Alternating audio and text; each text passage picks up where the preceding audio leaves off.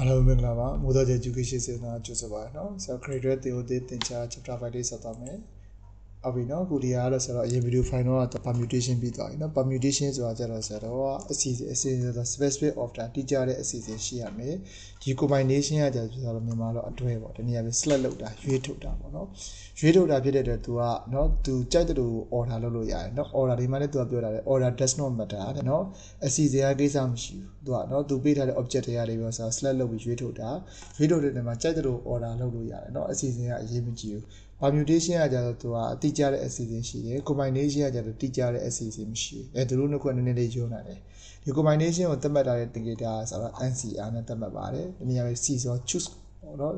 ရွေးချယ်တာကိုကိုးစားပြုတာပေါ့နော်အဲဒါဆို NCR the number of permutation or object အရာတစ်ခုရဲ့เนาะဒီ number of permutation အရေးအတွက်နဲ့ဒီ combination အရေးအတွက်ဆက်ဆက်ပုံအောက်မှာဆရာတို့ table လေးပေးထားမယ်အဲ့မှာသူကပြောထားတာ object က၄ခုရှိတယ်ပေါ့ A B C D ဆို object ၄ခုရှိတယ်အဲ့ဒီ object ၄ခုတည်းကဆရာတော့ဘယ်နှခုရွေးထုတ်မလဲဆိုတော့၃ခုကိုရွေးထုတ်မှာအဲ့တော့ object ၄ခုတည်းက၃ခုကိုရွေးထုတ်မယ်ဆိုရင်ဥပမာအနေနဲ့ ABC ထုတ်ချင်လည်းရတယ် BCD ထုတ်ချင်လည်းရတယ်ဒါမှမဟုတ် DCB ထုတ်ချင်လည်းကြိုက်တယ်လို့ထုတ်လို့ရတယ်ဒါတိကျတဲ့ specific order မရှိဘူးဆိုဒါလေးဆရာတော့ combination ပဲအဲ့တိကျတဲ့ order အတိုင်းဆရာတော့ဆွဲတော့ဥပမာထားပါတော့ ABC ပေါ့ ABC ဆိုရင် ABC ဖြစ်လိုက်ပြီဆိုရင် BCB လား CBA လား ABC လားအဲ့လိုမျိုး order တွေဆင်ပြီးဆိုဒါတိကျတဲ့ permutationအားလုံးမဟုတ်ဒီမှာ ABC ကိုရွေးထုတ်မယ် ABC တို့မရေးချင်ဘူး BCE လို့ရေးရင်လည်းရတာပဲဒါ combination ဟုတ်ပြီနော်အဲ့လိုဒီကောင်လေးကိုမှဆရာတော့တိကျတဲ့ specific order နဲ့ပြန်စီစဉ်ရင်ကျတော့ဆရာတော့ permutation ဖြစ်သွားတာဥပမာအနေနဲ့ဒီမှာဆရာတော့ဒီမှာ object က၄ခုတည်းဆရာ၃ခုရွေးလိုက်တဲ့ ABC ပေါ့ A, B, C ဒါ combination သူ့ကိုဆရာတော့ specific order တိကျတဲ့ order နဲ့ပြန်စီစဉ်မယ်ဆို ABC ACB BAC BCA CAB CBA ဆိုတော့အားလုံးကဘယ်နှခုရွေးနိုင်6ခုရွေးနိုင်တာပေါ့6ခုဆိုတော့ဒီရပြီ3 factorial ပေါ့ဘာကြောင့်လဲ3 factorial ဆိုတာ300စပြီးတော့အစတိုင်းတိတိမြောက်လိုက်မလား3 into 2 into 1လေအဲဆိုတော့6အရေးအတွက်က6ခုဆိုတော့ဒီနေ့3 factorial အဒီမှာလည်းအဲ့လိုပဲ ABD ရွေးထုတ်မယ်ဆိုသူ့အတွက်ဆရာတို့ကဘယ်လောက် factorial 3 factorial ဒီမှာလည်း3 factorial ဒီမှာလည်း3 factorialဒါကကြတော့ဒီ3 factorial ဆိုတာဒီနေ့ permutation combination ကတော့ရှင်းတယ် ABC object ၄ခုတည်းက3ခုကိုဆွဲထုတ်မယ်သူရဲ့ specific order မရှိဘူးကြိုက်တယ်လို့စီစဉ်လို့ရတယ်သူမှလည်း specific order မရှိဘူးspecific order နဲ့တော့တိကျတဲ့အစီအစဉ်နဲ့စီစဉ်ထားတဲ့ဆိုရင်ဒါလည်းဆိုတော့ permutation တွေဖြစ်သွားတာဟုတ်ပြီဒီဘက်မှာသူဆက်ပြောထားတယ်ဒီမှာ combination တစ်ခုချင်းစီမှာ3 factorial ဒီနေရာမှာ6နဲ့ညီတယ်ပေါ့ဒါဆိုတော့ combination တစ်ခုချင်းစီမှာ3 factorial ရှိတယ်အဲ့ဒီဆိုတော့ရေးပုံရေးနည်းတွေကသူကအရာဝတ္ထုက object က၄ခုရှိတယ်၄ခုတည်းကဆိုတော့၃ခုကိုဆွဲထုတ်တာဖြစ်တဲ့သူ့ကိုရေးပုံရေးနည်းကတနည်း 4C3 ပေါ့အဲ့တော့ 4C3 ဆိုတာကတနည်း 4C3 နဲ့3 factorial နဲ့မြောက်လိုက်ဆိုတော့ဘာရမလဲသူ့ရဲ့ permutation 3p3 ရတာပေါ့ sorry 4p3 ရတယ်အဲ့တော့ 4c3 နဲ့3 factorial နဲ့မြောက်လိုက်ဆိုတော့ဘာ p3 ရတော့ 4p3 ရတယ်အဲ့ဆိုရင်ဆရာကဒီ 4c3 ကိုလိုချင်နေဆိုရင်ဘာလုပ်ပေးရလဲဒီ3 factorial ဟိုဘက်ကိုသွားစပေးရတယ်အဲ့တော့ 4c3 equal to 4p3 by 3 factorial ဆိုရလာအဲ့ဒီကောင်လေးကိုဆရာကရေဘူးအနေနဲ့ပြန်သွားမယ်ဆိုရင်ဒီ 4c3 ဆိုတော့ဒီနေ့က NCR ပေါ့3 factorial ဆိုတော့ R factorial 4p3 ဆိုတော့ MPR အဲ့ဆိုရင် NCR ကိုလိုချင်ရင် MPR ကိုတီးပြီးတော့ R factorial နဲ့စမယ်အဲ့သူရဲ့ combination ပုံသင်ကြီးက NCR equal to MPR by R factorial NCR equal to MPR by R factorial အဲ့မှာဒီဘက်ကတော့ဆရာ MPR ဆိုတာဆရာတို့ကဒီ object n ရှိတဲ့ဟိုဆရာတော့ R ထိမြောက်လဲဆိုဒီမှာကျေဖြန့်ထားတာပေါ့နော်ဟုတ်ပြီဒီကတော့ဆိုဒီပုံသင်ကြီးနဲ့မှတ်ထားပြီးပါ NCR equal to MPR by R factorial အဲ့ဒီမှာဆရာ notes နဲ့ပေါင်းပြီးရေးပေးထားတယ် NCR equal to MPR by R factorial နောက်ဆရာတို့ grade 11တော့ chapter ပေါ်ပေါ့နော်ဆရာ binomial theorem နဲ့မှာပါတယ်လေအပေါ်အောက်တူရင်1ဒီမှာလည်းအတိုင်းပဲ NCN အပေါ်အောက်တူရင်1 C0 ဆိုရင်လည်း1အပေါ်အောက်တူရင်လည်း1 C1 ဆိုရင်အပေါ်အောက်ကောင်ဆွဲချSC1 ဆိုရင်ဆရာတော့ n ဟုတ်ပြီနောက်တစ်ခုက NCR equal to NCN minus R ဒါလေးကျတော့ဆိုတော့ဘယ်အချိန်မှာသုံးလဲဆိုတော့ဒီ R ရဲ့တန်ဖိုးက C ရဲ့တန်ဖိုးရဲ့တဝက်ထက်ကြီးနေဆိုတော့သုံးတယ်ဥပမာအနေနဲ့ဆရာတို့ဒီမှာပေါ့ AC2 လို့ဟာမျိုးဆိုတော့မသုံးနဲ့လေဘာကြောင့်လဲဆိုတော့ဒီအောက်က R ကအောက်ကကိန်းက C ရဲ့အောက်ကကိန်းက C ရဲ့အပေါ်ကကိန်းနဲ့တဝက်ထက်ကြီးပါဥပမာအနေနဲ့ဆိုတော့ AC5 AC4 ပေါ်ထားပါလားAC4 လို့ဟာမျိုးဆိုရင်ဆရာတော့ AC4 ဆို4ကကြီးမရေးတော့လေAC4 ဆိုရင်ဆရာတော့သူ ဘာပဲပြောကဲ AC4 တော့မ AC5 ပေါ့ကဲ AC5 ဆိုရင်ဆိုတော့တဝက်တည်းကြီးရဲ့အဲ့မျိုးဆိုတော့ပုံသဏ္ဍာန်သုံးလိုက်ဘာဖြစ်သွား AC3 ဖြစ်သွားမှာပေါ့ကြီးရတော့တတ်တာပေါ့နော်ဒီပုံသဏ္ဍာန်ကတော့ဖယ်ချိန်မှာသုံးတယ်ဆိုတော့ R ရဲ့တန်ဖိုးကအပေါ်က N ရဲ့တန်ဖိုးရဲ့တဝက်တည်းကြီးနေဆိုတော့ဒီပုံသဏ္ဍာန်တွေကိုသုံးလို့ရမယ်ပုံသဏ္ဍာန်တွေက NCR equal to NCN minus R ဟောပြီးတခါပုံသဏ္ဍာန်တွေပြန်ချုပ်မယ် NCR equal to NPR by R factorial NCN equal to 1အပေါ်အောက်တူရင်1 C0 ဆိုရင်လည်း1 C1 ဆိုတော့ဘောကောင်ဆွဲချအဲ့တော့ NC1 equal to N ပြီးတော့ NCR equal to NCN minus R ဟောပြီးအဲ့ဆိုဆရာတို့စက်ကြည့်အောင်เนาะ A740 လေးက in how many way သူကတော့မေးခွန်းတွေကတော့ဒီလိုပဲလာမှာမနီးလဲဘယ်လောက်များရှိတယ်အဲကိုကစဉ်းစားမှာဒါဒီ permutation လားဒါဒီ combination လားနည်းနည်းစဉ်းစားမှာလေးတော့ကြက်တာပါเนาะ can a committee of 4 people เนาะသူတို့အဖွဲ့အစည်းတစ်ခုမှာလူ၄ယောက် be selected ရွေးချယ်လိုက်မယ်တဲ့เนาะ10ယောက်ထဲကเนาะအုပ်စု10ယောက်ထဲက4ယောက်ကိုရွေးချယ်မှာ4ယောက်ရွေးချယ်မှာအဲ့4ယောက်ကိုဘယ်သူကတော့ဥက္ကဋ္ဌဘယ်သူကဒုဥက္ကဋ္ဌစသဖြင့်သူတို့မှာ order မရှိဘူးလေ10ယောက်ထဲက4ယောက်ကိုပဲရွေးချယ်မှာလို့ပဲပြောတာဖြစ်တဲ့အတွက်ဒါဒီဆိုတော့ combination ဖြစ်သွားပြီအဲ့ဒီမှာ 4C3 ပေါ့ 4C3 ဆိုရင်ဆိုတော့သူ့ရဲ့ပုံသဏ္ဍာန်ရာဆိုတော့ဗာလဲဆိုတော့ NCR equal to NBR by R factorial sorry အဲ့ဒါဆိုတော့ဒီမှာလေ 4C3 ပေါ့ 4C3 ဆိုရင်ဘာဖြစ်သွားမလို့ 4B3 by R factorial လဲဆိုတော့3 factorial ဟုတ်ပြီနော်ဒါပုံသဏ္ဍာန်ရဲ့အကျယ်ချဲ့ပြီးရေးပြနော် 4B3 ဆိုရင်400တွေစပြီး3ခုမြောက်ပေးရမယ်အဲ့ဒါ4 into 3 into 2ပေါ့ဟုတ်ပြီနော်နောက်တစ်ခုကကြတော့sorry ဒီမှာမှားသွားဒီမှာ 4C3 မဟုတ်ဘူးလေသူကဒီမှာဆက် copy ကူးတာကြီးများသွားဒီမှာတော့ဒီမှာ10ယောက်ထဲက4ယောက်ကိုရွေးထုတ်မှာမဟုတ်လားအဲဒီမှာတရားမှားနေတာ sorry ဒီကောင်ဒီဘာဖြစ်ရမလဲဆိုတော့ 10C4 ဖြစ်ရမှာရမယ်နော်10ယောက်ထဲကတော့4ယောက်ကိုရွေးထုတ်တာလေအဲ့ဒါ 10C4 ဖြစ်ရမယ်နော်ဟုတ်ပြီအဲ့ဒါ 10C4 နဲ့ပဲဆရာဥပမာပြန်ပြလိုက်တော့မယ်နော်ဟုတ်ပြီ sorry တခါလေးစားဆရာတို့မရိုက်ချင်တာပဲရှေ့ကနည်းနည်းပြန်ကူလိုက်တယ်ကူလိုက်တော့ပြန်ကူပြီးပြန် message ဖြစ်လိုက်တာဖြစ်သွားနော်ဟုတ်ပြီဒီမှာ 10CR ပေါ့နော် 10CR equal to ဆိုတော့ 10P sorry 10CR တော့ဖြစ်သွားပြီ 10C3 ပေါ့ 10C3 ဆိုတာ 10P3 by 3 factorial10C3 ပုံ 10C4 10C4 ဆိုတာ 10P4 by 4 factorial ကိုပြောတာနော်ဟုတ်ပြီအဲ့ဒါဆရာတို့ဒီမှာကြားပြီ 10P4 ဆိုတော့10ရာတွေစပြီး4ကမြောက်တော့အဲ့ဒါ10 into 9 into 8 into 7 4 factorial ဆိုတာ4ရာတွေစပြီးအစင်လိုက်1တီမြောက်လိုက်ဒါ4 into 3 into 2 into 1ဆိုဒီမှာကွက်တီပဲဟုတ်ပြီအဓိကတော့ဆိုတော့သုံးတာတော့ဒီပုံသဏ္ဍာန်ကိုသုံးတာဒါပေမဲ့ကိုဒီပုံသဏ္ဍာန်ကိုမသုံးချင်ဘူးပေါ့နော်ဒီပုံသဏ္ဍာန်ကိုမသုံးချင်အလွယ်မှတ်ပဲဆို 10C4 ဆိုရင်ဆိုတော့မှတ်ထားလိုက်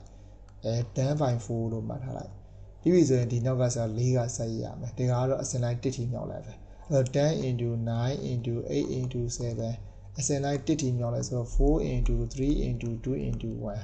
အဲ့လိုမျိုးဆိုလဲရတာဒီမှာ4နဲ့2နဲ့က8နဲ့ခြေသွားမယ်3က3တလီ3 3 3လီကို13လီက30ခွင်3လီက21ဆို210ရမယ်နော် sorry ဒါ type error လေးဆရာဖြစ်သွားတယ်နော်ဟုတ်ပြီနောက်ဆိုတော့ A750 ကိုကြည့်အောင် A750 က evaluate ထွက်ချက်ပေးပါတဲ့ 21C1 21C21 21C90 နဲ့ 21C2 ပေါ့ဒါကတော့ဆရာဒီเนาะ A7 ဟိုပုံနေထက်အတိုင်းတွက်ပြဒါဒီလိုကြီးတွေမတွက်လဲရတာပဲเนาะဆရာတို့ပုံသဏ္ဍာန်တွေသိပြီးသား 20C1 C1 ဆိုတော့ဘောကောင်းဆွဲချက်ဖြစ်ဖြစ်နေပဲ 21C21 အပေါ်အောက်တူတယ်ဆိုတွက်ဆရာမလို့ဒါ1ပဲနောက် 21C90 21C90 ကိုဆိုရင်ဆရာတော့ဥပမာအနေနဲ့ပေါ့နော်ဒါဒီမှာဆရာရေးပြလိုက်မယ် 21C90 21C90 တကယ်လို့ဆရာတော့ပုံသဏ္ဍာန်မှာမသုံးတော့ဘူးဆို21အောက်က90ဆိုစပြီး21ရတယ်အစင်လိုက်ဆရာတော့19လုံးဒီကားလည်းအစင်လိုက်တိတိမြောက်လဲဆိုအများကြီးဖြစ်တယ်အများကြီးဖြစ်တယ်ဆိုတော့အကုန်လုံးချပြီးတော့ပုံသဏ္ဍာန်သုံးတော့မယ်ဘယ်ပုံသဏ္ဍာန်ဆိုတော့ NCR equal to NCN minus R ဆိုတဲ့ပုံသဏ္ဍာန်သုံးမယ်ဘာကြောင့်လဲဆိုတော့ C ရဲ့အောက်ကကရင် C ရဲ့အပေါ်ကရင်တဝက်တန်းဆိုတော့များနေပုံသဏ္ဍာန်သုံးမှာအဆင်ပြေမယ်အဲ့တော့21နဲ့ဆိုတော့90ကိုလို့တော့2အဲကြောင့် 21C2 ဖြစ်သွားတယ်။ 21C90 ဆိုတာ 21C2 နဲ့ညီတယ် 21C2 ဆိုရင်21/2ပေါ့အဲဒီလိုဖြစ်သွားမယ်နော်ဒီမှာ 21C2 ဆိုရင်ဆိုတော့21/2ဟုတ်ပြီနှစ်ခါဆို21 into 20အောက်က2 into 1အဲဒါမှ2တက်လီနဲ့20လီ21နဲ့10နဲ့ကြောင်း230 လွယ်လွယ်လေးပဲเนาะဒီတိုင်းလေးမတွက်လဲရတာပဲဟုတ်ပြီနောက်ဆရာတို့ဆက်ကြည့်အောင် 21C2 21C2 ဆိုအတူတူတက်ဆရာမလို့တော့လေ 21C2 ကဒီမှာတွက်ပြီးသားအဖြစ်930ပေါ့ဟုတ်ပြီเนาะဒီမှာတွက်ထားတာမပေါ့ဒီမှာ 21C 90T ပဲပါတာเนาะအဲ့ဒါဒီမှာဆရာရေးပြလိုက်အောင်မယ် 21C2 ဒီဒီမှာကိုအမရောမှာဆိုဒါတစ်ချက်တော့ရေးပြလိုက်ပေါ့21 into 20အောက်ကကျတော့2 into 1 equal to 230ဆိုပြီးရပါတယ်เนาะဟုတ်ပြီဆရာတို့ A760 ကိုဆက်ကြည့်အောင် A music club เนาะဒီ guitar အဖွဲ့အစည်းတစ်ခုမှာ consist of ပါမှာပါတယ်5 piano player เนาะ piano တီးရဲ့လူက9ယောက်ပါတယ် guitarist က9ယောက်ပါတယ် violist ကကျတော့4ယောက်ပါတယ်ဟုတ်ပြီအားလုံးပေါင်းဆိုဘယ်နှယောက်ဖြစ်သွားမလဲဆိုတော့9နဲ့4နဲ့ပေါင်းတော့9ခွင့်ဆို16ယောက်ပေါ့เนาะအားလုံးပေါင်း16ယောက်ရှိတယ်အဲ့မှာ a band တော့ကျွန်တော်เนาะဒီ music band တစ်ခုစာပြီးတည်ထောင်လိုက်စမှာတဲ့အဲ့ music band ထဲမှာpiano တီးရဲ့လူက1ယောက်ပဲပါမယ် guitarist ကကျတော့3ယောက်ရွေးထားတယ် violist ကကျတော့2ယောက်ရွေးထားတယ်ဟုတ်ပြီเนาะအဲ့ဒါဘာအတွက်ရွေးတာလဲဆိုတော့ maybe chosen to play တွေat a school concert ဆိုတော့ဒီကျောင်းပျော်ပွဲကျောင်းကာဝဲအတွက်ပေါ့เนาะကျောင်းကာဝဲအတွက်ဆိုတော့ band တစ်ခုเนาะ music band တစ်ခုရွေးချင်မှာ piano သမား1ယောက်ပါမယ် guitarist က3ယောက်ပါမယ် violist က2ယောက်ပါမယ်အဲ့တော့သူကမေးတာက in how many way နီလန်းဘယ်လောက်များရှိလဲတဲ့အဲ့ဒီ band ပေါ့เนาะဒီ music band မှာရွေးချယ်ဖို့အတွက်နီလန်းဘယ်လောက်များရှိမလဲတဲ့ဟုတ်ပြီအဲ့ဆိုဆရာတို့ဒီမှာကြည့်လိုက်အောင်ဒီမှာသူကပြောတာက piano player ဘယ်နှယောက်ရှိတော့9ယောက်ရှိတယ်9ယောက်တည်းက1ယောက်ဖို့ကိုပဲရွေးချယ်တာ9ယောက်တည်းက1ယောက်ကိုပဲရွေးချယ်မှာဘယ်သူလာလို့ရတယ်အဲ့ဒါဒီဆိုတော့ selection ပဲလုပ်တာပဲเนาะသူ order လေးနဲ့ပြန်မစီစင်တာဖြစ်တဲ့အတွက်ဒါဒီဆိုတော့ combination ပဲလေအဲ့တော့9ယောက်တည်းက1ယောက်ကိုရွေးမှာမလို့ဆိုတော့ဒီမှာ 5C1 နော် guitarist ကကျတော့3ယောက်ကိုရွေးမယ်ရှိတာ9ယောက်အဲကြောင့်ဆိုတော့ 7C3 ပေါ့နောက် violist ကကျတော့2ယောက်ရွေးမယ်ရှိတာ4ယောက်ဆိုတော့ 4C2 အဲသူကဒီသူ့ရဲ့ music band မှာ piano player လည်းပါမယ်ပြီးတော့ guitarist ကလည်းပါမယ်ပြီးတော့ violist ကလည်းပါမှာဖြစ်တဲ့အတွက်သူတို့နှစ်ခုဒီဖြစ်ရတဲ့ကိုဘာနဲ့ဆက်တာ AND နဲ့ဆက်တာအဲဆို N နဲ့ဆိုတော့ all bound M မြောက်ဆိုတော့မြောက်ပေးရမယ်အဲဆို 5C1 into 7C3 into 4C2 5C1 C1 ဆိုရင်ဘောကဂိမ်းကိုဆွဲကြတော့5 7C3 ဆိုတာကအလွယ်တကူပြောမယ်ဆိုရင်7/3ပေါ့ဒီမှာ3ဖြစ်တဲ့အတွက်ဆိုတော့3ကမြောက်ပေါ့7 into 6 into 5အောက်ကတော့အစင်လိုင်း 1t မြောက်3 into 2 into 1ဒါမှမဟုတ် 4C2 ဆိုရင်4 into 5အောက်က2 into 1သူတို့ section လိုက်တော့ဒီမှာ3နှစ်က6နဲ့ခြေပေါ့3နှစ်ဆို6နဲ့ခြေပြလိုက်ပြီးတော့ဒီမှာနှစ်တလီနှစ်နယ်လီ4ပြီးတော့ကျတော့9တွေ9တွေ35ရဲ့9ရဲ့မြောက်ပြီး9နဲ့လီ10နဲ့ပြန်ပြန်တော့1050ဆိုပြီးတော့ရပါပြီ။ဟုတ်ပြီနောက်တစ်ပုဒ်လေးဆက်ကြည့်အောင် A770 က suppose there are 4 blood ကအနည်းအောင်ကား4စီးရှိမယ်တဲ့7 white ကအဖြူအောင်ကားက9စီးရှိမယ်တဲ့ all the car are distinguishable and the ကားတွေအားလုံးဒီခွဲခြားလို့ရတယ်ပေါ့ and how many ways နီးလဲဘယ်လောက်များရှိမလဲတဲ့ 3 car of the same color be chosen ဒါပေမဲ့သူကကား3စီးကိုရွေးမယ်အဲ့ကား3စီးလုံးဒီsame color အရောင်တူတဲ့ကားဖြစ်ရမယ်အဲ့လိုပြောချင်တဲ့သဘောတည်းအဖြူအောင်ကား3စီးဖြစ်ခြင်းဖြစ်မယ်သို့မဟုတ်လာပြီးတော့အဖြူအောင်ကားကိုအနည်းအောင်ကားကိုပြောရမလို့တော့ကား3စီးရွေးမယ်အဲ့ကား3စီးကရောင်တူတဲ့ကားဖြစ်ရမယ်အဲ့တော့အဖြူအောင်ကားလည်းဖြစ်နိုင်တယ်လို့အနည်းအောင်ကားလည်းဖြစ်နိုင်တယ်အဲ့တော့အဖြူအောင်ကား3စီးဖြစ်နိုင်တယ်လို့အနည်းအောင်ကား3စီးလည်းဖြစ်နိုင်တယ်ဟုတ်ပြီအဲ့ဒါစပြီ to get the same color တူညီတဲ့ color ရဖို့အတွက်เนาะဆရာတို့3 car must be all black or white ကအဖြူအောင်ကားတွေအနည်းအောင်ကားတွေဆိုတော့ကား3စီးကိုရွေးမယ်အဖြူအောင်ကားကဘယ်နှစီးရှိရ4စီး4စီးတွေကဆိုတော့3စီးကိုရွေးထုတ်မှာဒါဒီဆိုတော့ combination ပဲအဲကြောင့် 4C3 ပေါ့နောက်တစ်ခုကဒီ9စီးတွေကဆိုတော့3စီးကိုရွေးထုတ်မှာ 7C3 သူကပြောထားတာကအဖြူအောင်ကားလည်းဖြစ်မယ်အနည်းအောင်ကားလည်းဖြစ်မယ်အဲဆိုအဖြူအောင်ကားသုံးဖို့အနည်းအောင်ကားအဲဆို all ဆိုတော့အပေါင်းပေါ့ all ပေါင်း n မြောက်အဲ 4C3 plus 7C3 4C3 ဆိုတာတကယ်တမ်းကတော့ဆရာဆိုတော့ပုံစံနည်းလေးသုံးပြပြီးတော့တကယ်တမ်းဆိုတော့ NCR equal to NPR by R factorial ဒါပေမဲ့ဒီပုံစံနည်းသုံးတာပဲဒါပေမဲ့ဆရာတော့အလွယ်တကူဆို 4C3 ဆို4/3တအောက်က3ဖြစ်တဲ့အစဉ်လိုက်3ထိ3ကမြောက်ပေါ့4 into 3 into 2 3 into 2 into 1 7C3 ဆိုတော့ဒီကြားထဲကလက္ခဏာအပေါင်းဖြစ်မှာဒီမှာ type ရတာဖြစ်နေတယ် 7C3 so 7 into 6 into 5 over 3 into 2 into 1 သွားပြီဒီလိုသွားမချင်တဲ့ကြားထဲမှာအပေါင်းရှင်းနော်အဲ့လေးခီးစားပြပါ3နှစ်က6နဲ့ခြေတယ်ခွင်9လေးက35 3နဲ့ခြေသွားမယ်ဒီဘက်က4အဲ့ဒါ4နဲ့35နဲ့ပေါင်းတော့နီလန်39နီလန်ရှိတာပေါ့ဟုတ်ပြီနောက်ဆိုတော့ A780 လေးကိုဆက်ကြည့်အောင် A780 ကဘာပြောထားလဲဆိုတော့ six different form စာအုပ်6အုပ်ရှိမယ်တဲ့ and how many way နီလန်ဘယ်လောက်များရှိလဲ the books are given နော်စာအုပ်ကိုရွေးချယ်မယ်3 children နော်ကလေးဘယ်နှယောက်လဲ3ယောက်ကလေး3ယောက်ကစာအုပ်ကိုရွေးချယ်မယ်အဲ့မှာ the youngest အငယ်ဆုံးကလေးကစာအုပ်3အုပ်ကိုရွေးမယ်ရှိတာ6အုပ်ရှိရနော်အဲ့ရှိတဲ့ယူတယ်မှာအငယ်ဆုံးကလေးက3အုပ်ရွေးမယ်အဲ့ဒါဆိုအလက်ပေါ့အလက်က1အုပ်ရွေးမယ်အကြီးဆုံးကကျတော့2အုပ်ရွေးမယ်အဲ့လိုစပြီးအငယ်ဆုံးကလေးကရှိတာ6အုပ်လေ6အုပ်တည်းက3အုပ်ကိုရွေးပါအဲ့ဒါ 6C3 ပေါ့6 into 5 into 4 over 3 into 2 into 1နဲ့နီလန်20ရှိမယ်ဟုတ်ပြီနော်အဲ့ဒါအကြီးဆုံးဒီအငယ်ဆုံးကသူကရှိတဲ့စာအုပ်ထဲက3အုပ်ကိုရွေးပြီးပြီအဲ့ဒါ3အုပ်ပဲကျန်တော့မယ်အငယ်အလက်ကကျတော့အဲ့3အုပ်ထဲ1အုပ်ပဲရွေးရအောင်အဲ့ကြောင့်ဒီမှာ3C1 ဖြစ်သွားတာပေါ့ 3C1 C1 ဆိုတော့ဘောကင်းလို့ဆိုချတော့3 way အဲ့ဒါရင်ဆိုတော့ဘယ်နှအုပ်ပဲကျန်2အုပ်ပဲကျန်တယ်အဲ့ဒါအကြီးဆုံးအဲ့2အုပ်တော့သူအကုန်ယူတော့မှာလေအဲ့ကြောင့် 2C2 အပေါ်အောက်တူတယ်အပေါ်အောက်တူရင်ဆိုတော့ဘာလို့1ပေါ့အဲ့တော့နီလန်တစ်ခုပဲရှိရမယ်1 way အဲ့ကြောင့်သူအကြီးဆုံးကလေးရောအငယ်ဆုံးကလေးရောပေါ့အလက်ကအကုန်လုံးရွေးပါတေချာပေါ့ရွေးဖို့ရွေးမယ်ယူဖို့ယူမှာဖြစ်တဲ့အတွက် ANDN ဆို all bound n မြောက်ဆိုတော့သူတို့မြောက်ပေးလိုက်တယ်20နဲ့3နဲ့မြောက်တော့60 60တက်လေး60ဟုတ်ပြီနောက်ဆရာတော့ A790 လေးကိုဆက်ကြည့်အောင် A790 ကဘာပြောထားလဲ and how many way နီလန်ဘယ်လောက်များရှိမလဲတဲ့4 fruit be selected အတီ၄လုံးရွေးမယ်ဘယ်နှလုံးလဲ6လုံးနဲ့ကတော့4လုံး select လုပ်ပါအဲ့မှာပထမဆုံးကတော့ include the larger fruit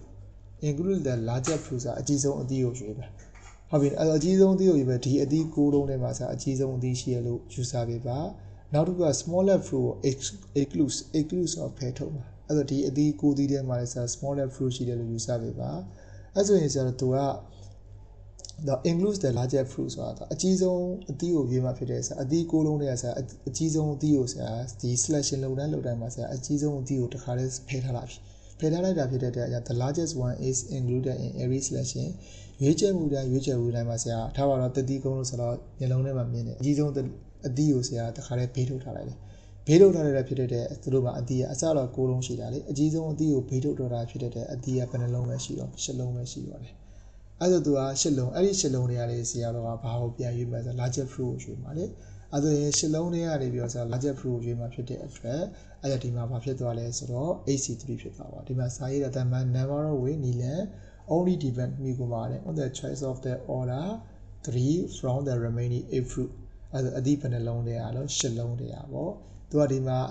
အကြီးဆုံးအသီးကိုရွေးလိုက်တဲ့အဖြစ်ဒီမှာဘယ်နှလုံးပဲကျန်တော့3လုံးပဲကျန်တော့လေဒီကောင်ကလည်းဘယ်နှလုံးပဲကျန်တော့10လုံးပဲကျန်တယ်အဲ့ဒါဒီမှာ AC3 ဖြစ်သွားတာ AC3 ဆိုတော့ H into 7 into 6 P3 into 2 into 1ဒီမှာအဖြစ်ရဆိုတော့56ရတယ်3နှစ်က6နဲ့ချင်းနဲ့8ခုနဲ့4ရ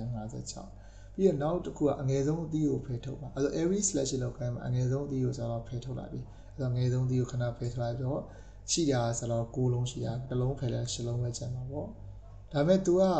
ရွေးမှာကဆိုတော့ smaller fruit ကိုရွေးမှာဖြစ်တဲ့အတွက်တော့သူ့ရဲ့အသီးကတော့ဘယ်နှလုံးပဲတော့4လုံးပဲအဲကြောင့်ဆိုတော့ AC4 ဖြစ်သွားတယ်အဲကြောင့် 8 into 7 into 6 into 5အောက်က4 into 3 into 2 into 1 3နှစ်ကဆိုတော့6နဲ့ချင်းနဲ့4နဲ့4ရှင်း5နဲ့4 10ဆိုတော့80ဟောဒါပါပဲ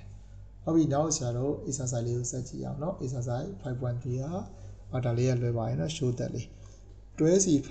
dot 12c5 into 7c4 က 12c4 into 8c5 နဲ့ညီတယ်ဒါကတော့ဆရာတို့เนาะဟိုများတဲ့ဘက်ကိုအရင်တွက်ပေါ့ဒီ left side နဲ့ right side ဘက်နဲ့ကြိုက်တာတွက်လို့ရတယ်ဆိုတော့ဒီများတဲ့ဘက်ကိုအရင်တွက်ပြီးတော့ရှင်းလိုက်မယ်ဆိုရင်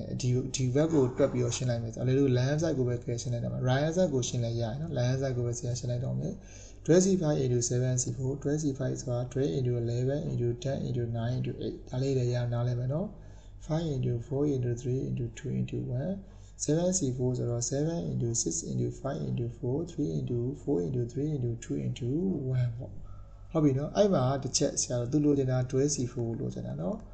12c4 ဆိုတာကဘာတော့စနစ်ကလေးစာမယ်စနစ်7ပြီးရင်10ပြီးရင်ဘာလာမလို့ကိုအောက်ကကျတော့4 into 3 into 2 into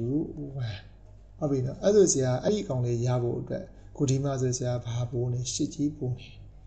ဒီမှာဆိုဆရာဘာပိုးနေငါးကြီးပိုးနေအဲ့ရှစ်နဲ့ငါးလေးကိုဆရာတက်တက်လေးခွဲထုတ်မယ်နောက်ဆရာတော့ AC5 ကြတော့ဘာတော့8 into 7 into 6 into 5 into 4ဟုတ်တယ်နော်ဒီမှာ5ခုဒီတော့5 into 4 into 3 into 2 into 1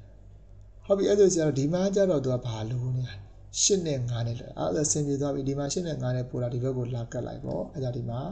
ပိုးနေတဲ့8နဲ့9နဲ့ကိုဆရာဒီဘက်ကိုလာပြီးကတ်ပြလိုက်တာ8ကဒီဘက်ပြောင်းလိုက်တာနော်9နဲ့ဒီဘက်ကိုပြောင်းလိုက်တာအဆင်ပြေတဲ့ဒါမြောက်တာအပေါ်နဲ့အောက်တဲ့နေရာတွေအဆင်ပြေလို့ရွှေ့လို့ရတယ်အဲ့ဒီမှာတွဲ11 10 9အဲ့ဒီမှာတွဲပေါ့ပြီးတော့4 3 2 1ဆိုတော့4အဲ့ဒါတွဲ C4 ဖြစ်သွားပြီဒီကောင်ကကျတော့ AC5 ဖြစ်သွားပြီဆိုသူလိုချင်တာရသွားပြီပေါ့ဟုတ်ပြီနော်ကဲအဲ့ဆိုဆရာတော့နောက်ကဲ A7 2လေးပါတစ်ခါ sorry exercise ဒီနံပါတ်2ပါတစ်ခါရသွားလိုက်တော့မယ်နော်တန်းကန်တဲ့ဟိုတာတဲ့နော်ဖျောင်းနိုင်ထည့်ဖို့ဖျောင်းနိုင်ထည့်စရာခွက်10ခုရှိတယ်ပေါ့ဟုတ်ပြီနော်အဲ့မှာတော့ဒီသူ့ရဲ့ထည့်စရာခွက်တွေဒီမင်းမြောင်တိုင်းပဲထားလိုက်ပေါ့ဒီမှာခွက်10ခွက်ရှိမယ်4 5 6 9 10အဲ့မှာသူကအဲ့10ခွက်မှာဓာတ်ဒီအကွက်တစ်ကွက်ကိုဖျောင်းတဲ့တိုင်းပဲထုံးပါအဲ့ဒါတော့ပြောတာတူညီတဲ့ဖျောင်းတဲ့ခွက်နဲ့တိုင်းဟိုတဲ့ထုံးနိုင်ဖို့နီးလဲဘယ်လောက်များရှိလဲရှိတာဆိုတော့နော်ထဲစရာခွက်က10ခုရှိတယ်သူထုံးမှာဘယ်နှခုပဲလို့9ခုပဲတူညီတဲ့ဖျောင်းတဲ့ဖြစ်တဲ့အတွက်စာဒီမှာဟိုအကြီးသေးတွေခွဲစရာမလိုတော့ order ပဲစဉ်းစားရမလို့ဒါ combination ဖြစ်သွားဒီနေ့ density 7ပေါ့ density 7ဆိုရင် C ရဲ့အောက်ကကိန်းကအပေါ်ကကိန်းရဲ့တက်ဝက်တဲ့ကြီးနေမယ်လေ9တဲ့ကြီးနေအဲ့ဒါဆိုတော့ပုံသဏ္ဍာန်သုံးပါပေါ့ပုံသဏ္ဍာန်သုံးမယ်ဖေပုံသဏ္ဍာန်လေးလုံးလေးဆိုတော့ NCR equal to NC M minus R ဆိုတဲ့ပုံစံမျိုးကိုသုံးလိုက်တော့ density 7ဆိုတော့ density 3ဖြစ်သွားတာပေါ့10ရဲ့ခွင့်တော့3ကျန်အဲဒါမှ10 into 9 into 8အောက်က3 into 2 into 1သူတို့ရှင်းလိုက်တော့ဆိုတော့120ရတယ်ဟုတ်ပြီနော်အဲဒါဆိုတော့ channel ပို့လေးတော့နောက်ဗီဒီယိုဖိုင်လေးမှာဆက်ရအောင်เนาะဒီလောက်ပါပဲ